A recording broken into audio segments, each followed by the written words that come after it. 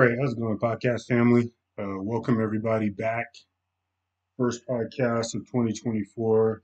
Hopefully, everybody had a outstanding Christmas and New Year.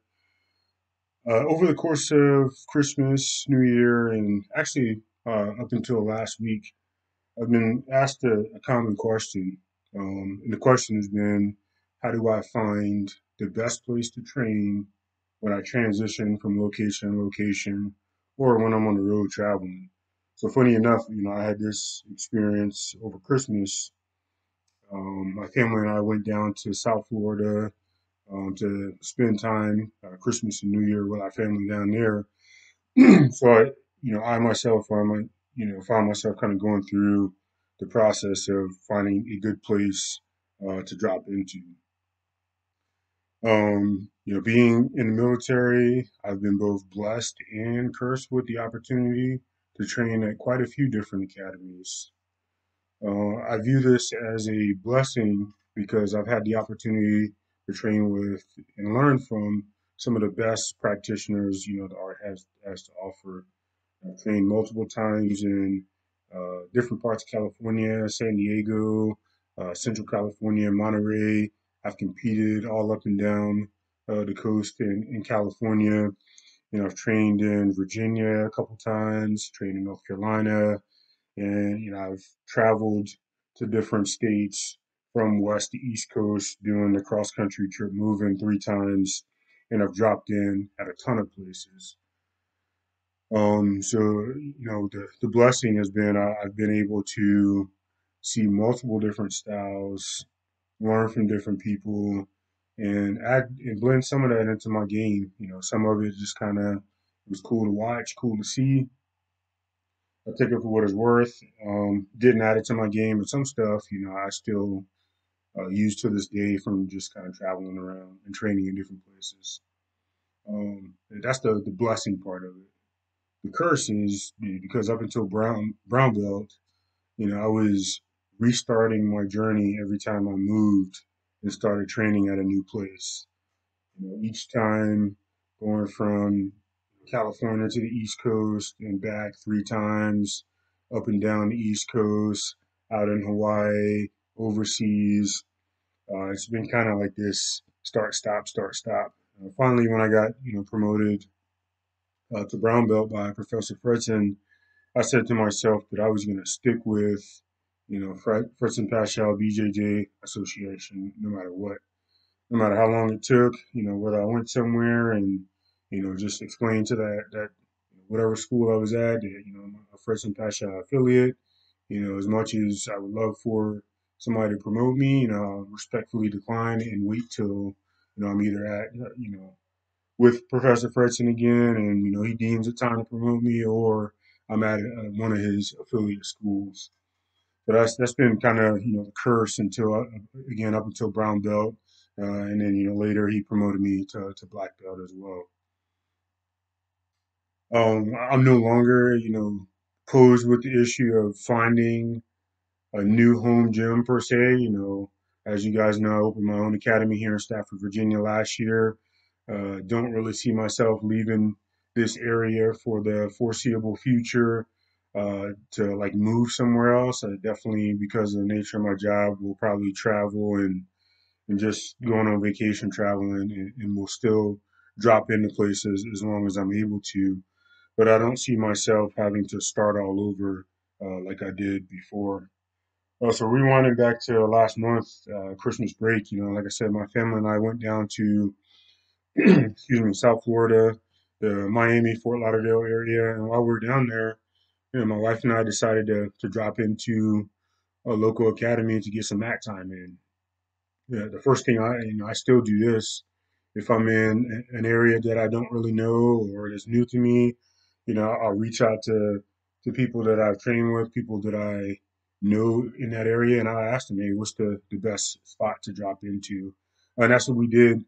Unfortunately, all the places that were recommended to us were like a 45-minute drive away. And as much as I love jujitsu, it's hard to explain driving 45 minutes on vacation with my family just to go get some mat time in. So we chose to go to a place that was like 5 minutes away from my sister-in-law's house. which ended up being the Maddox Academy in Fort Lauderdale, Florida. Awesome experience. After we ruled out some of the places that were close by us, based off of distance to drive, their schedule. We were kind of looking for something to drop in the middle of the day. Didn't want to train at night when we were hanging out. Didn't want to wake up early in the morning, so we were looking at something that we could drop into around lunchtime and just go get some mat time in. So we found Maddox Academy in Fort Lauderdale in the Davie area, or Davie, Florida specific.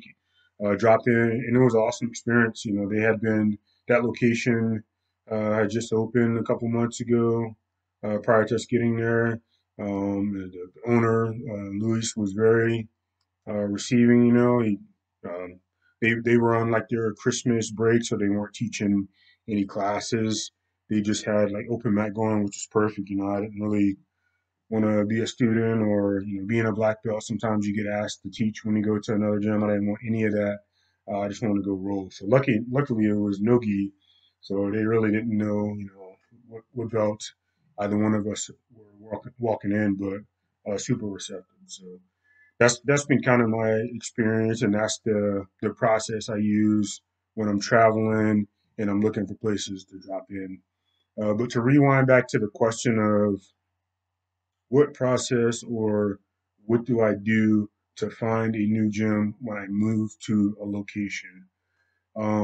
I think at this day and age, so to start off, I think you as an individual need to define what it is you want to get out of jiu-jitsu. If you're just a hobbyist, the kind of the method that I'm going to explain is more so for the hobbyist. If you're a young and upcoming jiu-jitsu practitioner who has nothing else, no other goals in life at the moment other than to win a world championship, or to win ADCC championship, or become a super competitive or superior jiu-jitsu athlete, um, there is a similar method, but it's kind of focused different based off of what you're looking for. So for the first that I described, the hobbyist, I think it really boils down to three things when you're looking for a new gym, academy, dojo, what have you. The first thing, and I'll list these in like the order of what I would look for, is the culture. If you walk into an academy, and it doesn't really seem welcoming. If you get a chance to roll, and the people aren't really welcoming on the mats, aren't really willing to work with you. You're just kind of like a death match for every roll.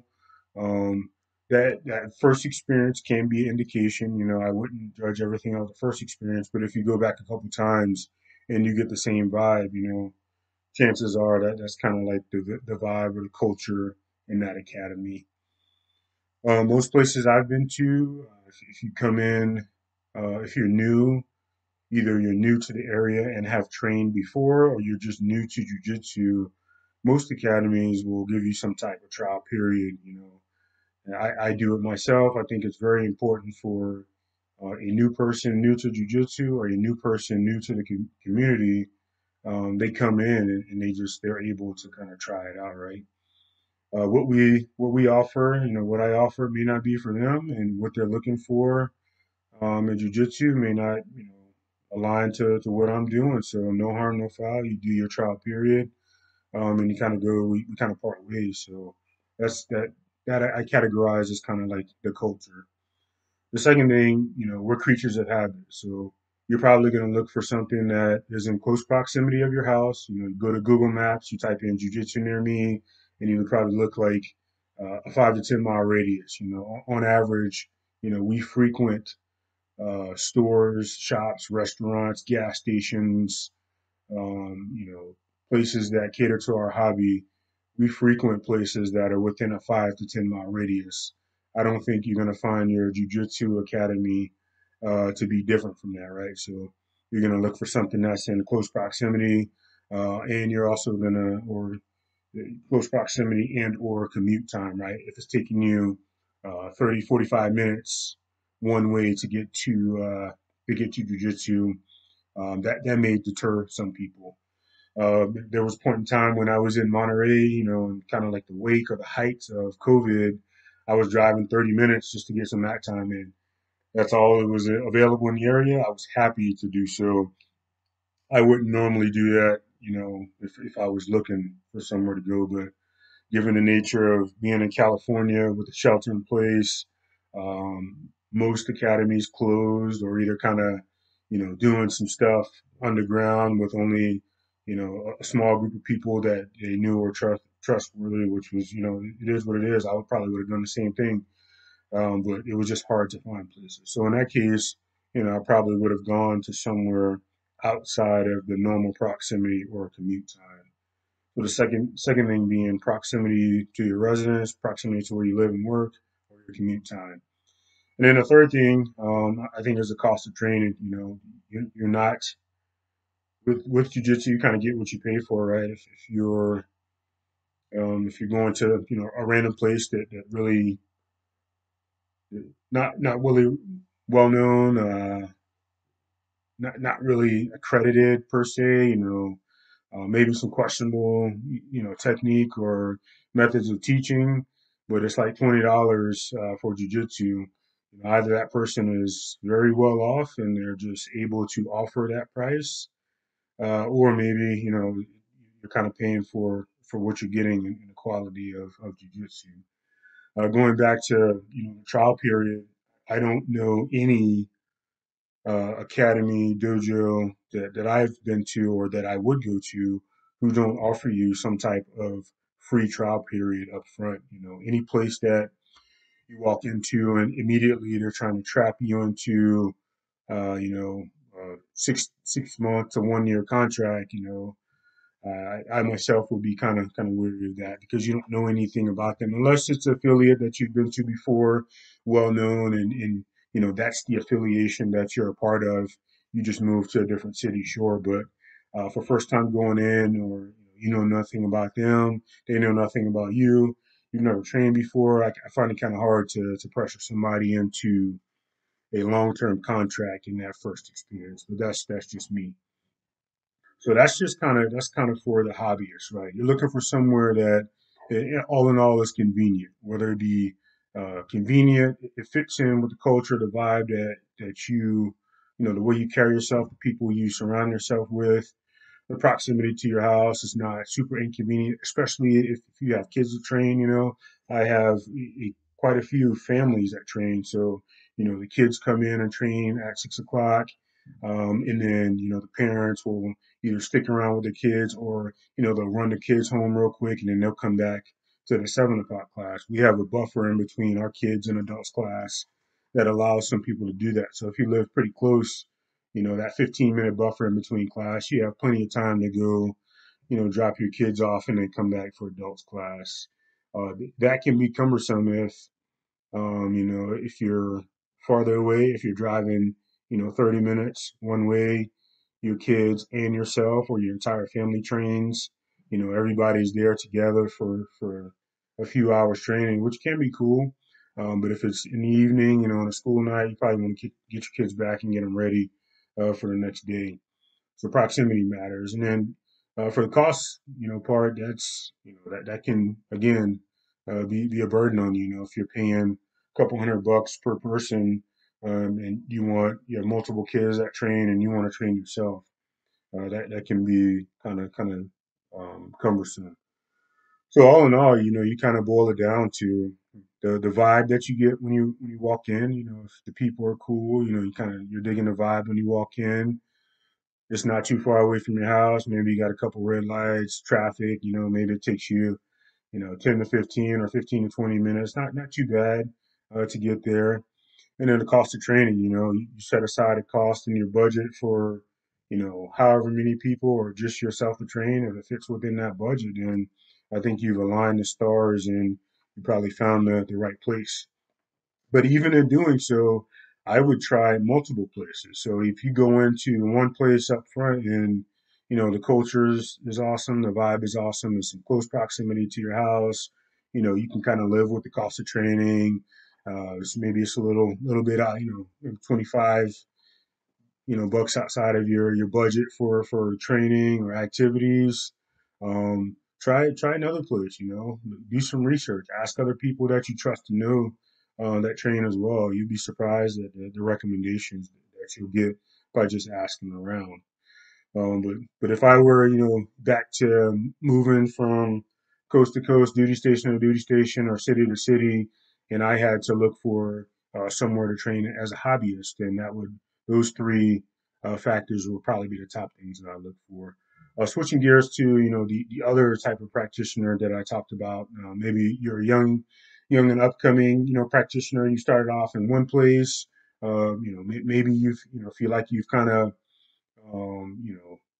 learned all you can learn, or you kind of reached the capacity of what that academy or gym has to offer, and you're moving to a new location, or you've been training there for a long time, doing well, you've competed, have been successful, and for whatever reason, either school, your family, job takes you somewhere else, and you're looking for a new place to train, but you're not quite a hobbyist. You maybe you want to make this a profession.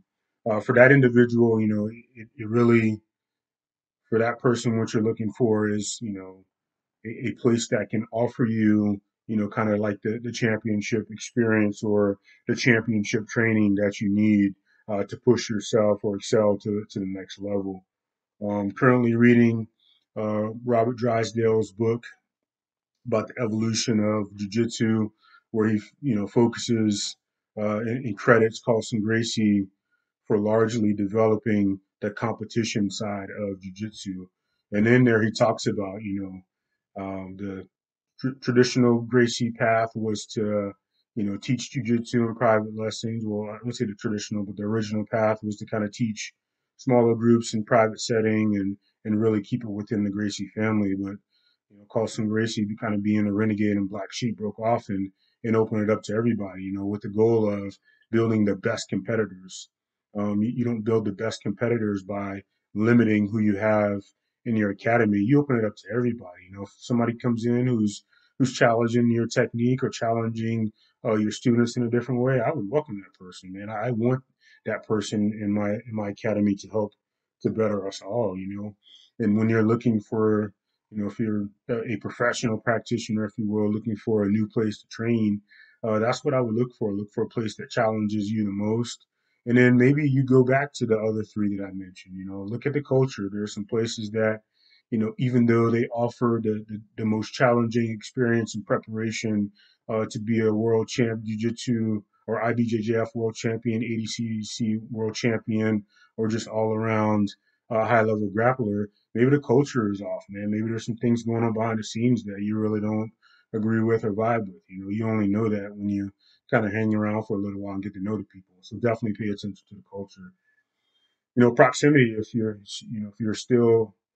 you aspire to be a professional grappler practitioner, but you're still working a 9 to 5 to kind of feed your habit or your dream, it'll be tough. Going 45 minutes to an hour away to train. Meanwhile, you still have to, show up to work, or maybe you're in college, show up to school and get everything else done. That can become cumbersome. So, you might want to pay attention to the proximity or your commute time. And then definitely if you're, younger individual, maybe in college, or, you're working to fund your dream of becoming a world champion, the cost of training is definitely not going to matter. Depending on where you're at in your jiu-jitsu journey, if you're a higher level grappler, higher level belt, maybe you can offer to teach some classes, kids classes or some of the classes in exchange for a discount on your membership, or some academies will allow you to train for free if you're teaching a certain number of classes. So again, those are really the two avenues that I would break it down to. I'm sure there's, other aspects that people look for when they look for places to train, people to train with, but to me, those are really the top priority. With the first one being the most important, the culture, man. You can go to a place that has, you know, a long laundry list of world champions, but if the culture, or if the their morals and ethics in that place are off, I want absolutely nothing to do with it. I don't care how good the technique is. Being a good human being, I weigh more than being the best grappler or best jiu-jitsu practitioner. So, first podcast of the year, 2024. Hopefully, this was helpful. This answered the questions to the students, and multiple people have asked me about it. When I post this, love to hear some feedback. If you got other ways that you go through and weigh, one place over another, I'd love to hear it. Always open to some more recommendations and hearing everybody's side. So, look forward to hearing from you, and look out for the next podcast.